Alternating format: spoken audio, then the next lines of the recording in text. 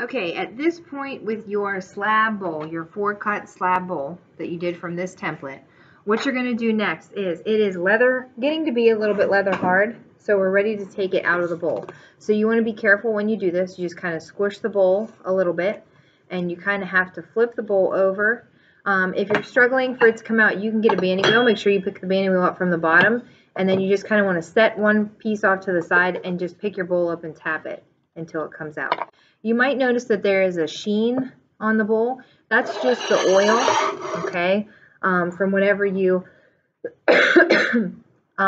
sprayed it with the olive oil here to get it to release, or the whatever it is, Mazola oil, some kind of oily spray. All right, so you can see here that you have some marks from where it was cut at. So what you want to do is carefully take your rib and just kind of smooth those together as best as you can so they don't become a weak point in the bowl. And there should only be 4. And after you smooth them, you can take your sponge and smooth it out. Okay, all 4 of them.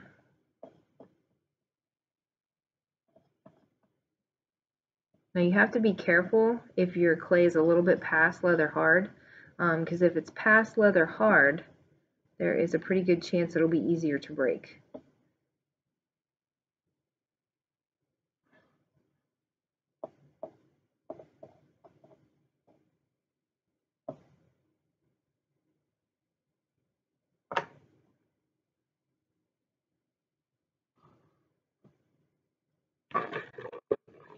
And then the next thing you're going to want to do is put a foot on there.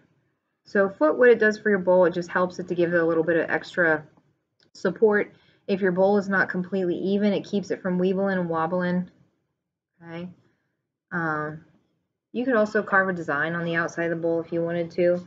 But to do your foot, what you're going to do is you're going to take a little bit of clay, okay, from your wedge chunk, and you're going to roll a coil. So you roll it back and forth in your hands, then you take it to the table. You want to keep your pressure nice and even, and we're going from the palm or the fingertips to the palms on our hand, and you go from one side to the other. Now it doesn't have to be a coil for your foot. You could also do balls for the feet. There's lots of different things that you could do for the foot on a bowl. But what I'm going to do is I'm going to take, you can kind of see where it should go, and I'm going to take my clay tool. Make sure my coil is going to fit around there first. See where I need to score and slip at. So I'm going to take this, kind of fit it to the bottom. I'm going to cut it.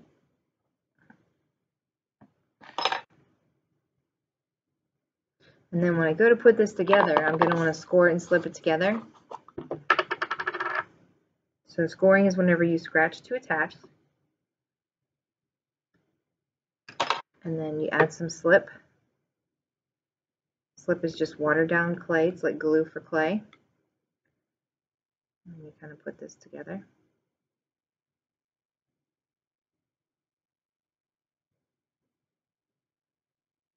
So I have a ring.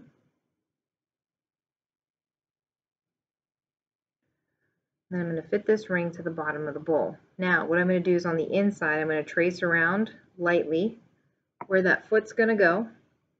And then I'm going to score the bottom of my bowl, being careful that I don't score into the bowl and put a hole in it. And I'm going to score my ring.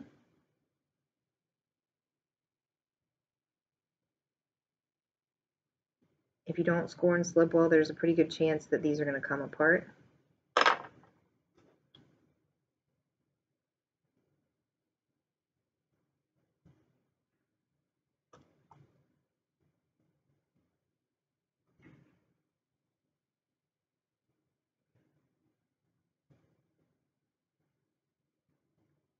And then you want to very carefully just kind of pat the ring down. You want to support the inside when you go to do this, and then you can smooth the bottom part, being careful that you don't go in through the bowl.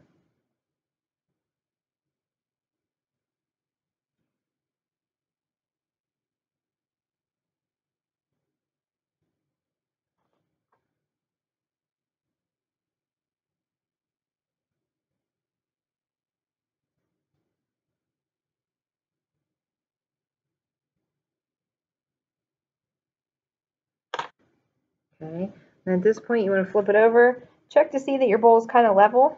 You might have to pound it a little bit, like this.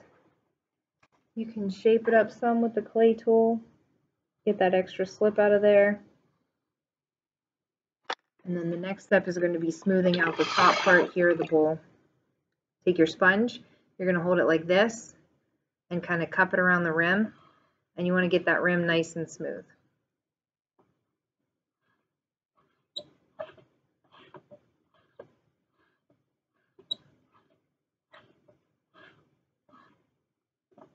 Okay, at this point this is done. So what I'm going to do is I'm going to pick this up, put my name on the bottom. You can use a clay tool or a pencil and your class ID so that we can read it, and then you'll set it over on the counter so it can be fired.